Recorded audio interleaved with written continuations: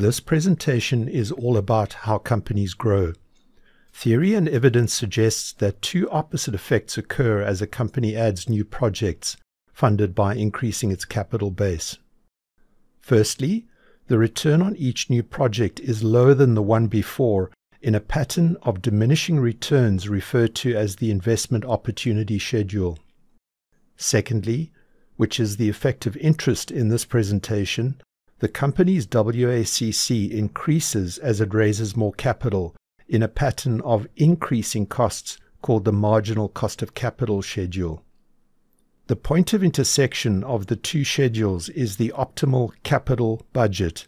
This is of significant importance to the financial manager. A smaller amount of new capital raised and invested than this point is inefficient because it leaves untapped opportunities for increasing the value of the company. On the other hand, raising and investing a larger amount of new capital than the optimal capital budget would be a value-destroying proposition for the company because the cost of capital is higher than the project's return. Notice that WACC does not increase as a smooth, upward-sloping curve. Instead, it adopts the stepped pattern shown in the diagram. The amounts of new total capital at which there are sudden jumps in the company's WACC are called break points. They occur because a company's costs of debt and equity are sticky and stay at the same level within limited ranges before a point is reached where the new issue of capital causes an instantaneous increase in the relevant component cost of capital. Adding additional complexity, equity and debt costs do not necessarily change at the same points.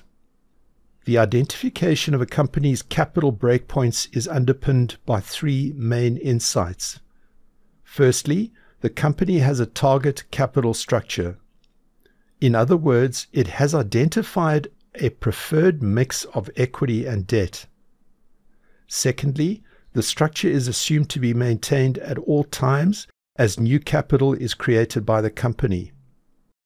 Lastly, a breakpoint is defined in terms of total capital, but it happens when the cost of just one of either equity or debt changes. These insights have the following implications. New capital is always raised in the correct equity-debt mix. There is never a situation in which new debt or new equity is raised by itself. Therefore, an issue of one capital component is always accompanied by the other. Recalling that breakpoints are defined in terms of total capital, this means that a breakpoint can be calculated simply by adding the new equity to the new debt, because these have been issued in the correct proportions. However, there is an alternative way, being the equation on the screen. This achieves exactly the same result. Let's consider an example. You are presented with a company which has a 40% equity, 60% debt target capital structure. This proportion will guide all of the calculations that you do. The tax rate is supplied, which will come in useful when it is time to calculate WACC, but it is not needed yet. Finally, you are given information on the points at which new issues of debt and equity create jump conditions in their costs. Notice that although there are 6 different rates, there are only 4 points at which the component capital costs change. The minimum cost of debt is 7%, and it changes twice, from 7% to 8%, and then from 8% to 9%. Equity similarly changes twice, starting from a minimum level of 10%. This tells us that there are 4 breakpoints to be calculated. There are 2 main types of calculation that may need to be done. In order to calculate the breakpoints, you ignore the individual costs of equity and debt for the time being and focus only on the points at which those costs change. You start with the smallest jump condition, which occurs when new debt reaches 50 million rand. Next, you apply the insight that 50 million rand of new debt will never be issued in isolation.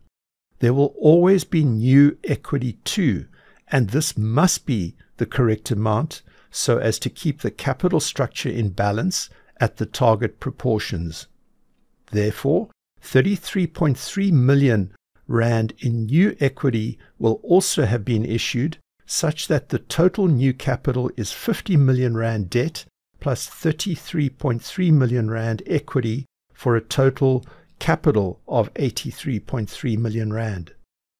This is the first breakpoint. Notice that it can be more quickly calculated using the standard equation. You are encouraged to pause the video at this point and check that you agree with the calculations of the other breakpoints. The second type of calculation is to determine the WACC given a specific amount of new capital. Start in the first column by filling in the capital ranges bounded by each breakpoint and not forgetting the minimum range. The number of zones will always be 1 plus the number of breakpoints. Next, split each capital range into its individual equity and debt ranges on the basis of the target capital structure. Then use the supplied information on component capital costs to enter the relevant costs of equity and debt within each individual capital component range. Finally, apply the WACC equation, taking the 30% tax rate into account. Notice that WACC stays static within ranges before going through a number of jump conditions, resulting in the stepped pattern discussed earlier.